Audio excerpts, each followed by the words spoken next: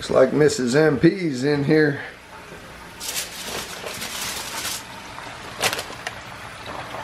Making cookies.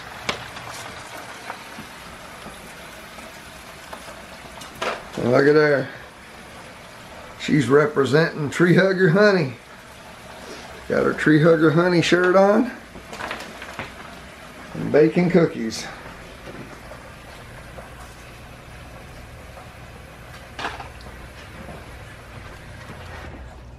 Like she's got a whole bunch of cookie dough right there. This is her traditional thing. Every year at Christmas time, she bakes a crap ton of cookies and takes them to our local super Walmart for all the employees. She spoiled our son yesterday, made him a whole bunch of cupcakes. Spoiling is what I do. Yep, that's what she does. She got a bunch of cookies to make because it takes a lot of cookies to feed that entire Walmart staff. Dozens and dozens.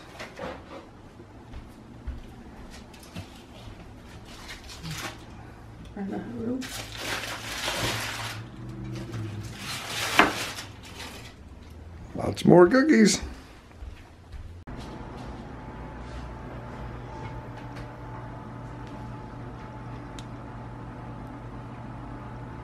Peanut butter Hershey Kiss cookies. Yum yum.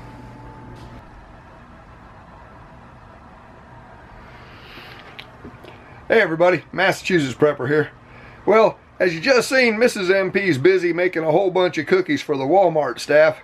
I figured I'd come out here in the shop, show you what I just got in for the bees for this coming spring. Gonna make it a whole lot easier to feed them when there's no nectar flow on. So what we got here is the tops that go on the feeders. There's 15 of those. I got these from Carolina Bee Farm down in, I believe it's South Carolina. So we got 15 of those. And then these are the feeders themselves. And we also got, these are the ladders. Okay, so what we got is the in-high feeder. This holds 1.5 gallons of sugar water, and the walls are nice and ribbed in here. If you can see that, there's nice ribbing, so you can use this just the way it is, just like this, and the bees will climb down in there, drink the sugar water, but there's more chance of them drowning doing so. Okay, so you get this sitting down in there, and then you have these ladders that when they're sitting down on here, as you can see, they go almost all the way to the bottom. So these sit in there and push right down in, and now you have a ladder system in there so your bees can walk down in there. They can drink the sugar water, have something to hold on to, and less chance of drowning basically. These are going to be a huge help with my apiaries being in so many different places this coming season, because during the spring, before the nectar flow, when the bees are getting active, they'll go through a 6-pound bottle of sugar water in a day. So that would mean I would be traveling to all my different apiary sites multiple times, you know, during the course of a week to keep them fed so they don't starve. With these, I can load them up.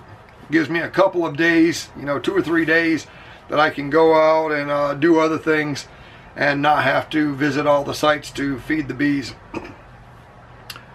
Once the nectar flow gets going, you take these out.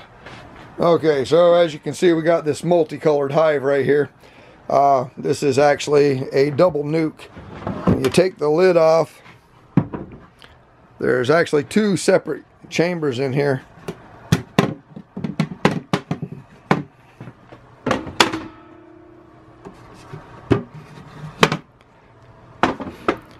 Yeah, this is actually 2 different boxes.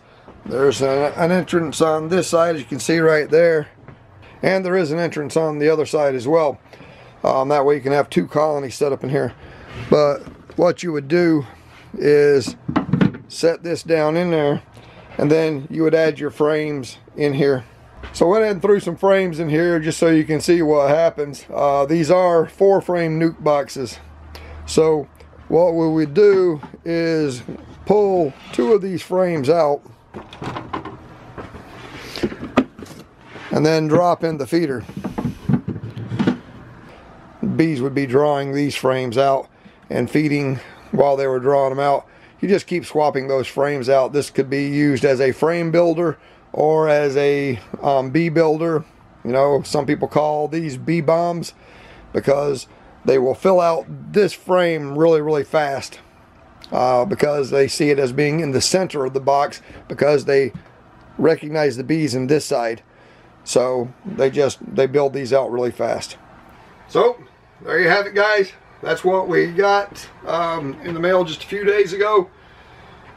Still gearing up. Now we got feeders for all of these boxes and a couple of more. The great thing about these in-hive feeders is it cuts down on robbing. Basically what happens is other bees, wild bees or whatever, yellow jackets, all of these things, notice the sugar water and they come into the hive entrance and try to feed on those entrance feeders. So this ends up having a lot of competition. It, you know, incites robbing on your beehives from colonies in your own yard and other people's bee colonies as well. So not only are you feeding your bees, you're feeding someone else's bees and wild bees. This way the feeders are in the hives, they're protected with the top on and everything, so you don't have that problem. So your bees have the sugar water right there to eat. They don't have to you know, go out and search for stuff that's not out there yet. These are only used during the dearths and early spring when there's nothing for the bees to eat and they will literally starve, so you feed them. In the late fall, once the nectar flow is all done, if you check your hives and they don't have enough food to get them through the winter, then you feed them heavy so they can store that in the hive. They, you know, store all that up and they eat it throughout the winter, and then by spring their hives are just about empty. So that's why you seen me putting sugar blocks on the other day, or sugar cakes. This way they've got something to get them through the winter and still eat until we get into spring and the nectar starts flowing.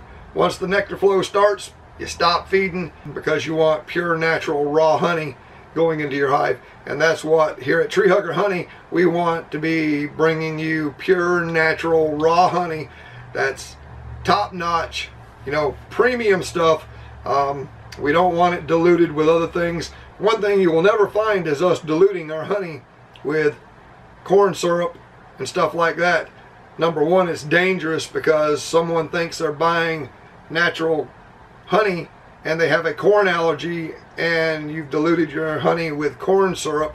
They buy that honey, have a severe allergic reaction, end up in the hospital or worse. There's a lot of companies out there that are diluting their honeys with corn syrup. Unfortunately, Tree Hugger Honey will not be one of them. We're going to stay true to ourselves and true to our customers and bring you pure natural raw honey.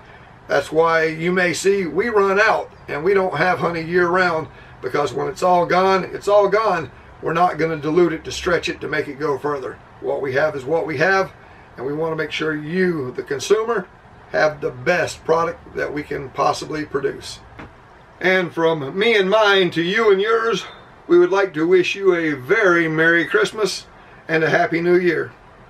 Will you survive whatever comes your way if you continue to get pure natural raw honey from Tree Hugger Honey? You just might. This is the Massachusetts Prepper saying, take care all.